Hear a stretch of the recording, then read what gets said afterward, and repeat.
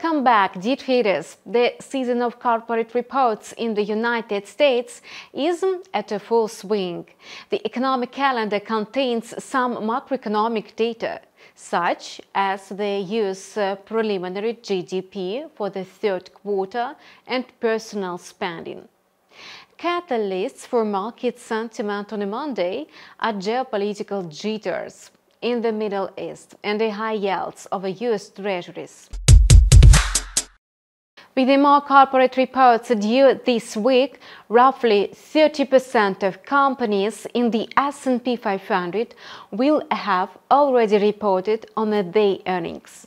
Investors are alert to reports by industrial giants General Electric and Boeing, as well as the car manufacturers General Motors and Ford. This will be memorable in terms of corporate reports because the stock market will get to know records of the G7 companies. On Tuesday, Microsoft and Alphabet are on investors' radars. Meta is due to report on its earnings on Wednesday. Amazon will provide its report on Thursday. Interestingly, these high-tech giants, alongside Apple, Nvidia, and Tesla, have ensured an 11% gain in the S&P 500 since the beginning of the year.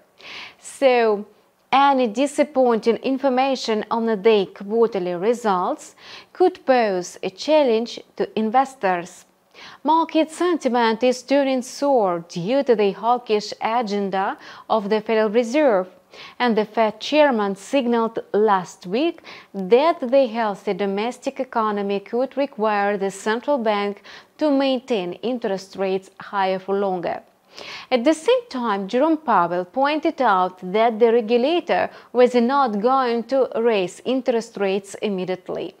Later on, Atlanta Fed President Raphael Bostic said that the central bank would hardly begin cutting interest rates until mid-2024.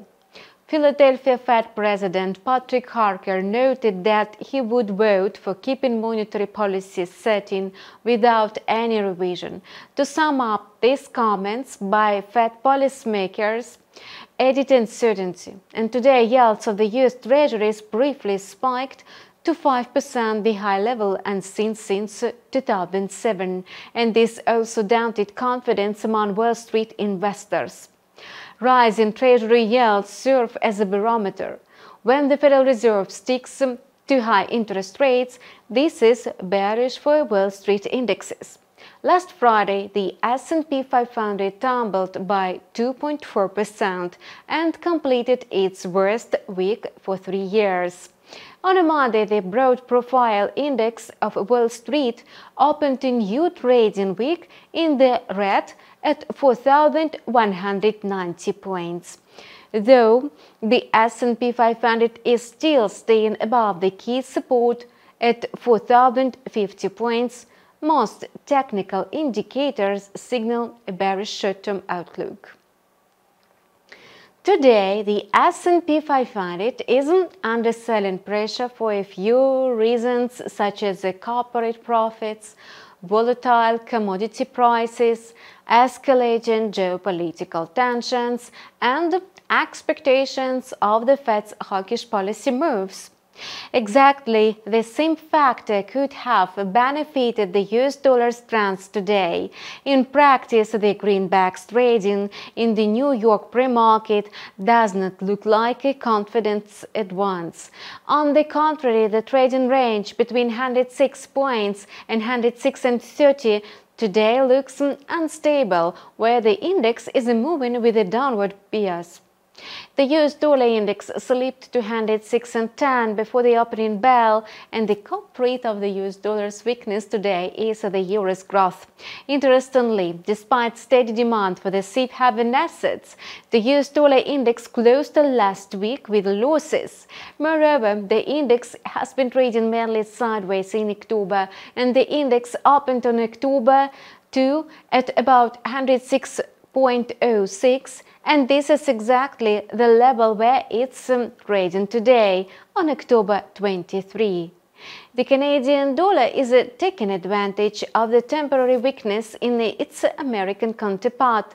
The loonie gained ground in the New York pre-market. The USD CAD pair is now trading in the intraday corridor between 1.3692 and 1.3737.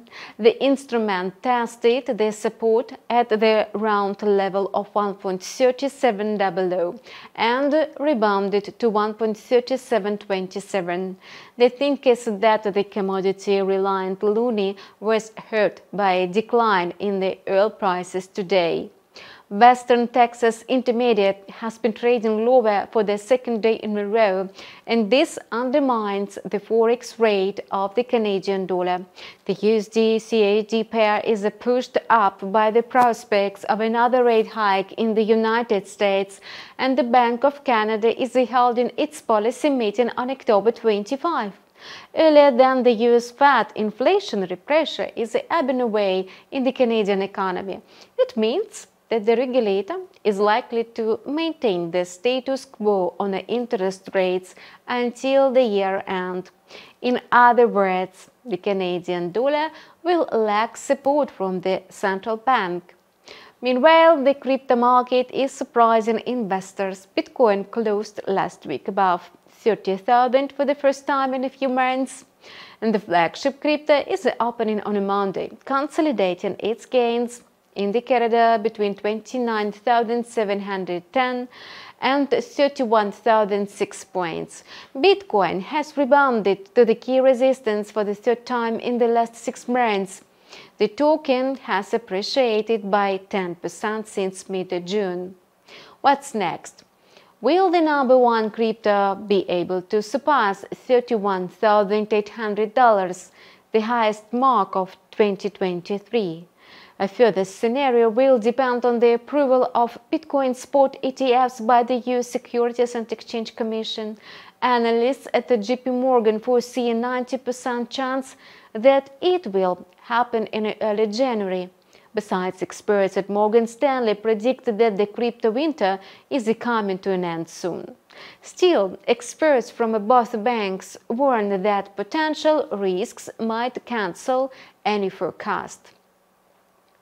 One of the key conditions for the prosperity in the crypto industry is the high liquidity, while it does not match the high value of fiat money. In addition, the United States proposed equating Bitcoin mixers to financial laundering schemes.